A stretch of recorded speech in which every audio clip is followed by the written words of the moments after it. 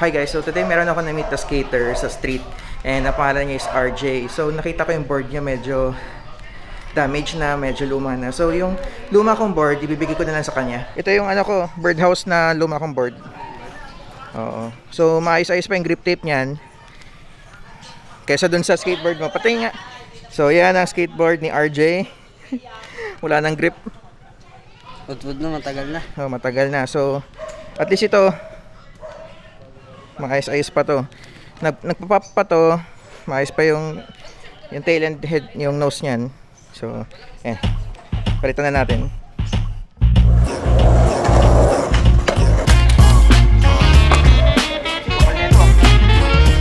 Opo, thank you. Thank you. Try natin to. Medyo marami nang dumi yung ano eh. Try lang. So, bigay ko na lang din yung luma kong bearings just in case na magamit. So, at least better kaysa dun sa condition ng bearings niya ngayon. Ito, sa'yo na lang din to. Ayan.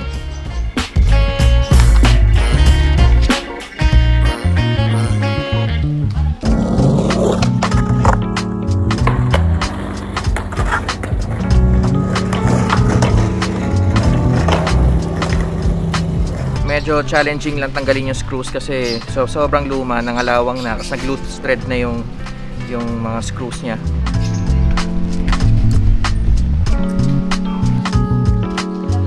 Masot yan ang mask. Kumakain po kami, kuya.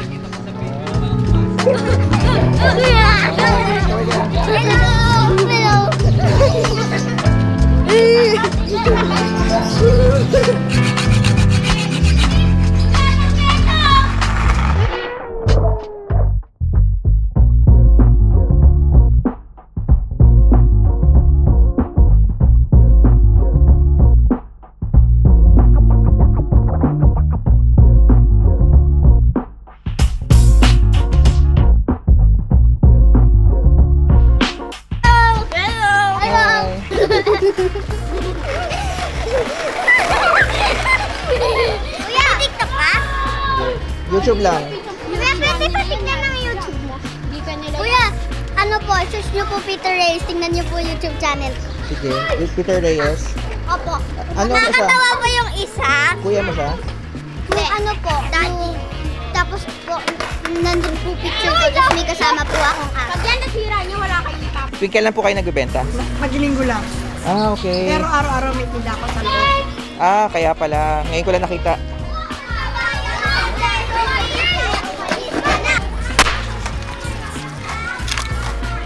Pwede nga na makuha yung ano niya.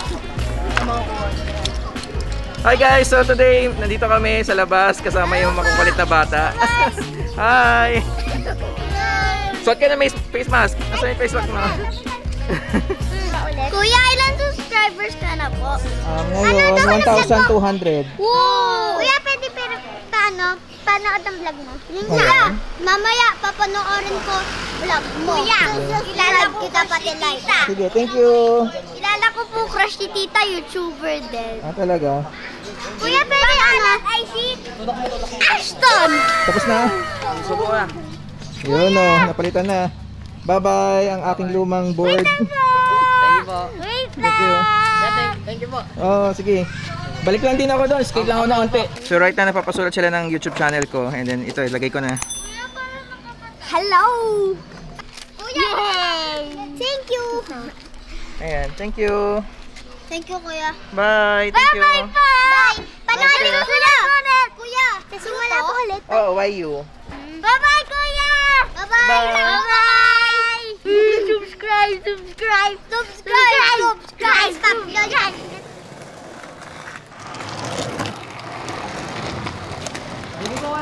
Oh, welcome.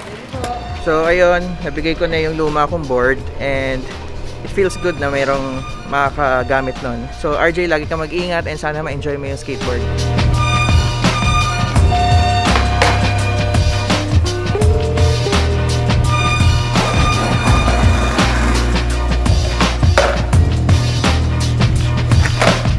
So I found this spot the other day and I really enjoyed the street kasi ang ganda ng sahig niya. So I just took some Instagram stories, videos, and then I saw this guy skateboarding. So I tried to go to him and ask if meron bang magandang spots dito, and sadly I wasn't able to meet him. But today I was able to talk to him, and I saw his board, and then I said, would you like to get my old board? So there you go.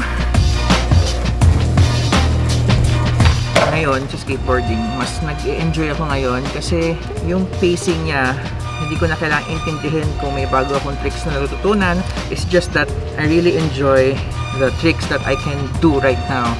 So wala na siyang pressure na kailangan magawa ko to this week, kailangan magawa ko to next week. So right now, para lang siyang form of exercise for me. At the same time, enjoy rin talaga siya gawin.